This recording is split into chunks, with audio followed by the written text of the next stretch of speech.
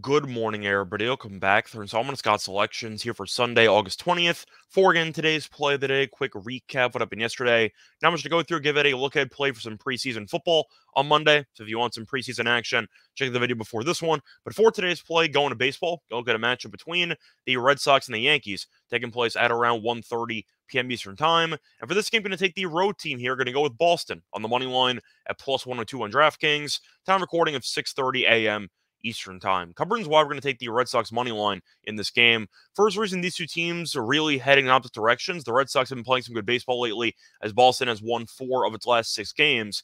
Meanwhile, the Yankees have completely fallen off a cliff, and they went from fringe playoff contender to a team that doesn't really have much of a shot at this point of making the playoffs. The Yankees have lost each of their last 7 games, and a big reason why this team can't win is because this team cannot score. The Yankees have scored less than 4 runs in each of their last 5 games, and that's kind of been an issue all season long, and Boston's been the much better offensive team all season long.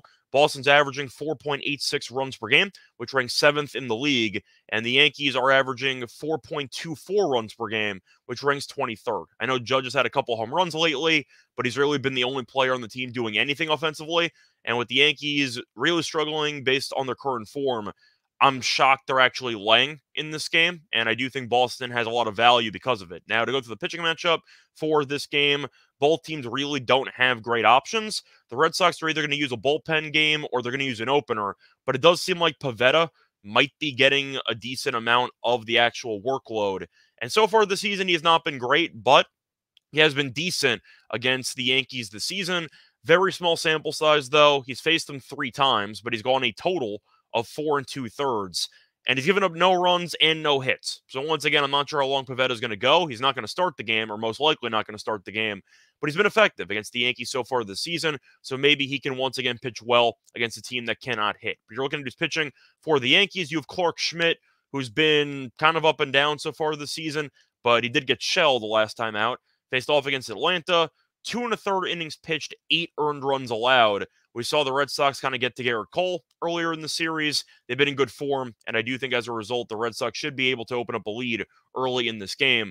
But Boston, kind of underratedly, has owned the Yankees so far this season. The Red Sox have won 7 of the first 8 meetings this season. But simply put, if you want to give me plus money, fading a team that's lost 7 straight games, I'm going to take it. Schmidt's not a great option when it comes to pitching. Pivetta might not be a great option. So they kind of cancel each other out. Maybe Schmidt's a little bit better. But the Yankees can't hit. I just find this price to be insane. And with the Yankees being projected to be potentially a division-winning team and definitely a playoff team entering the season, now they're 3 games under. They've lost 7 straight. Their playoff hopes are completely slipping away. I just think morale-wise, this team might be cooked. The Red Sox are 7 games over. They still have a realistic shot at making the playoffs. And as a result, I think this game just means a bit more to Boston. But given the team that's in better form, that's 7-1 head-to-head against the opposition at plus money. So play that once again here for Sunday, August 20th. Is going to be on the Red Sox money line at plus 102 on DraftKings. Bye, everyone.